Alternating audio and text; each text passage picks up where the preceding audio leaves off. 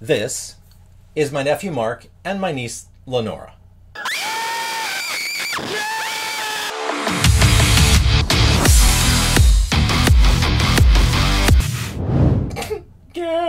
Yeah, I think I'd be changing my pants.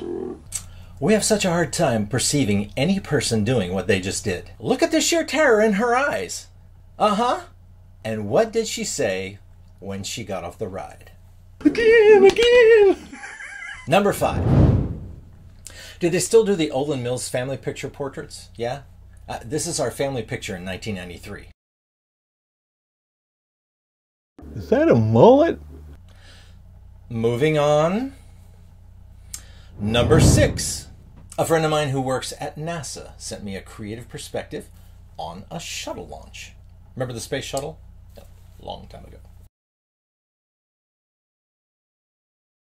Number 7. So here's a twist on the Little Red Wagon.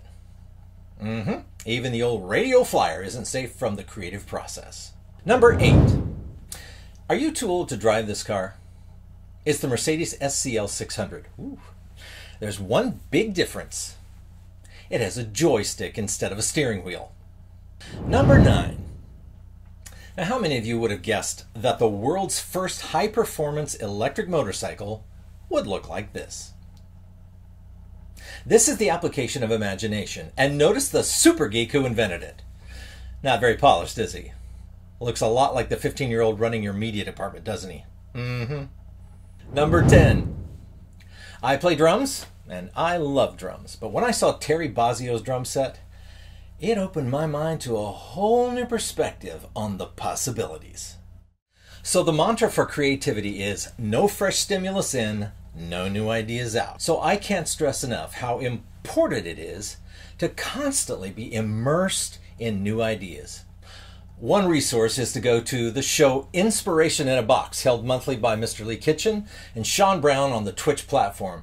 There's a link in the bio for their program. Warning, this is not Christian programming, but I know and trust a lot of Christians who love this program. Okay? All right. Okay, so the exercises are over. Are you tired? Well, that was fun! That's the addictive nature of creating. Stretching your brain is fun work. Seriously, one of the strongest warnings I give about starting the creative process is that it is a series of press-through experiences. And by that, I basically mean that you have to come to the end of you before you come up with new. It may take some time to get to the end of you, right? All the cool stuff you've done, all the ideas you've had in the past, everything that worked. Once you get all that out of the way, the new will surprise you. Now, you need tools to break you out of this struggle.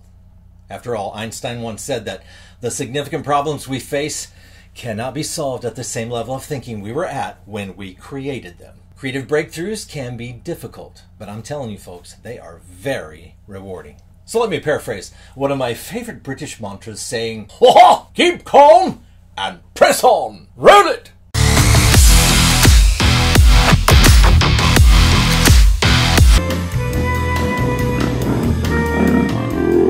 Next time on Creative Thought Design.